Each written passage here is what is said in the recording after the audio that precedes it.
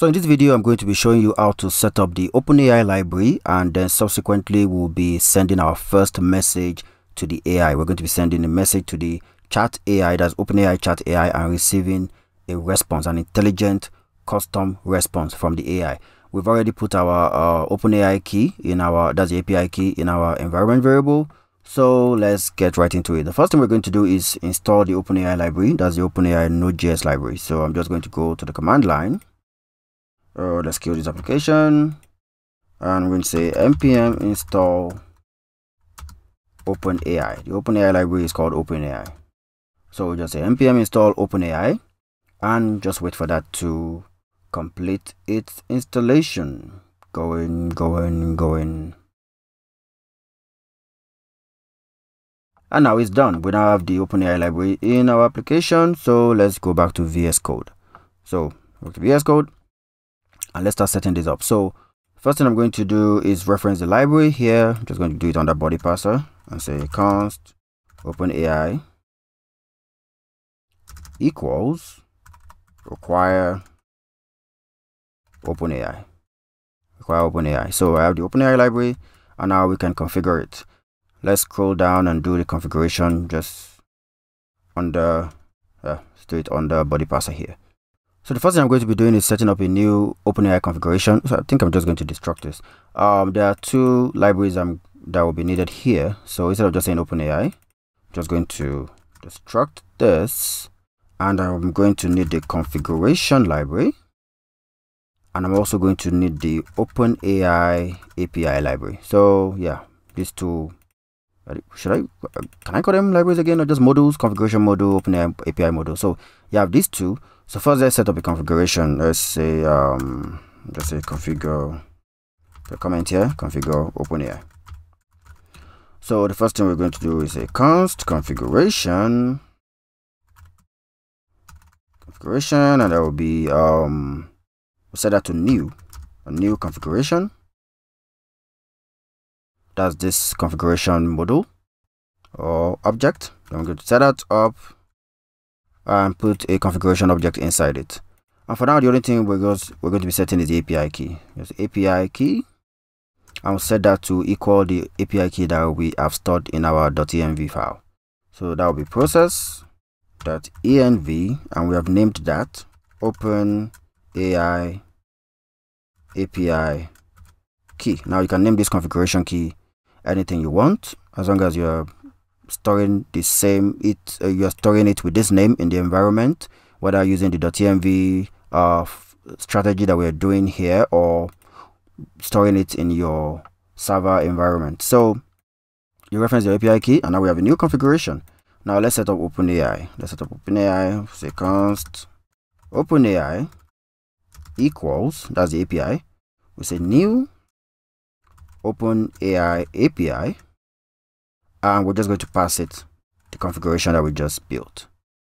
So we now have a handle to the OpenAI API, and we can call different methods on this, as we are going to be seeing much later. So now that we've configured our OpenAI library to have access to the OpenAI API, let us send our first prompt. Let's go into the message route to do that. So to begin, I'm first going to be setting up try catch, because I want to make sure that I'm catching errors properly. So yeah, try catch, and then we can call the OpenAI API. So the first thing we're going to do is say const, and we want a chat completion. We want to get a chat completion or just a response. Yeah, or let's call it AI response. Let's say okay, we want the AI response. An AI response, and to do that, we call the OpenAI library, and we call the chat completion. Tell it to create chat completion. Create a chat completion. And we're going to be passing a few configuration into this, but this is an asynchronous call, so we'll need something like this returns a promise. So we are going to be using async await. So I'm just going to put async here and put await here. So async await, This is the method for creating the response to a message, to a chat message. There's also text completion. But for this, we are using chat completion because we're trying to have a chat with the OpenAI API. So the next thing we're going to do is define the model we're going to be using. For this, we're going to be using the GPT 3.5 Turbo. Yeah, this is the recommended chat model to use. It's fast, it's stable, and it's very cheap considering the OpenAI pricing. Let me wrap this. My view seems to be moving horizontally. Yeah, let me just wrap this so that we don't have all these horizontal bars. But we can just push this to the side also. Okay, yeah, so we define our model. And the next thing to define is an array of messages. Now, OpenAI takes more than one message because you sometimes need to define what the chat is to act as. Maybe you want it to be a PHP expert, you want it to be a JavaScript expert, you want it to be a product manager or a project manager. You can actually define that with something called a system message. Then you define your own message with a user message. And sometimes when you need the chat to be aware of a previous context, you have to define something called an assistant message. But for this, we're just going to be defining a user message because we just want to send a simple message. We want to see our hello world to the OpenAI chat API. So we're just going to be sending one message. So for that, we're going to create an object, and that object will contain a role. Like I said, we're only doing the user message for now because that is the actual message. That is the actual message we're sending to the OpenAI AI. Message roles like assistant and system that I mentioned earlier is just for defining the role that the OpenAI chat is to act as, and the assistant one, like I said, is to give it a bit of context of what its previous conversation was. So we're going to be sending the user role, which is the current message we want to send to the AI, and then we have a content property that then defines the message. So for this, I'm just going to say, when was Node.js released? I'm typing this message in directly now, but you will definitely be using the request object to get this message in. But for this video, we're just going to be typing it in.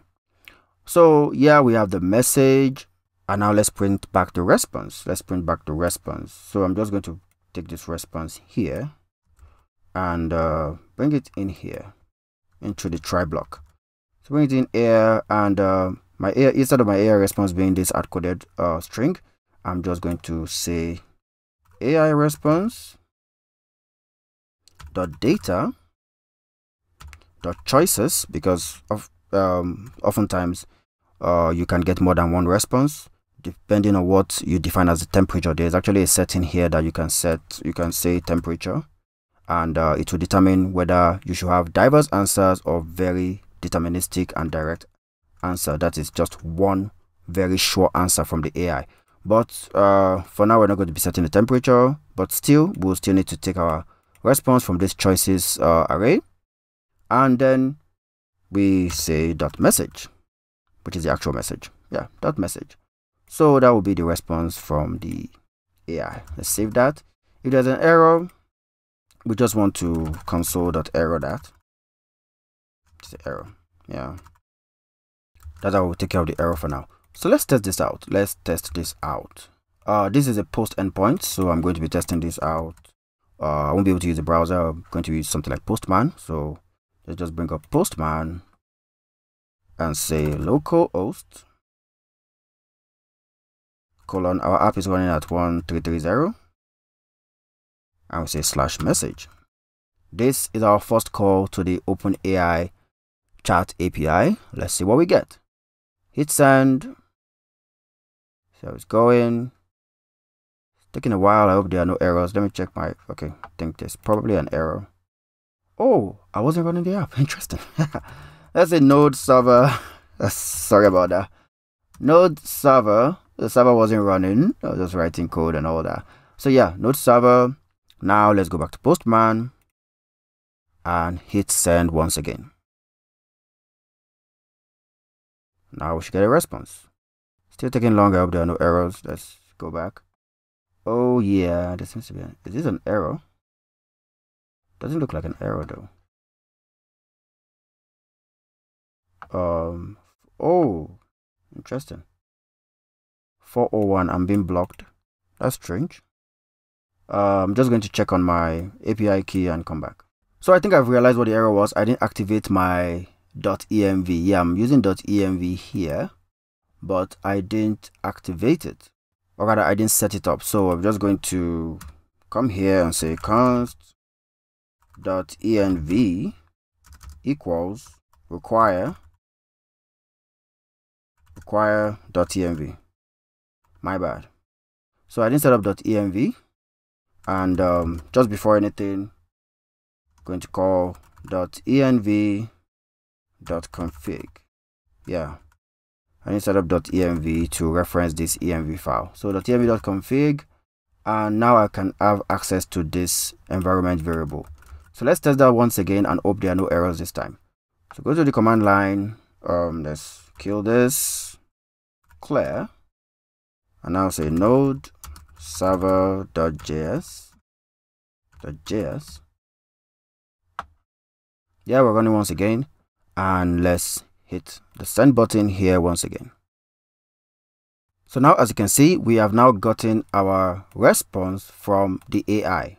AI response, the role is assistant. Now you'll be wondering, we sent a role of user, but we got a role of assistant. That's because this current message, this current response will now be the previous message of the next one. That's why I gave it the role of assistant. And the response that we got was that Node.js was first released on May 27, 2009. So now we have been able to successfully get a response from our AI.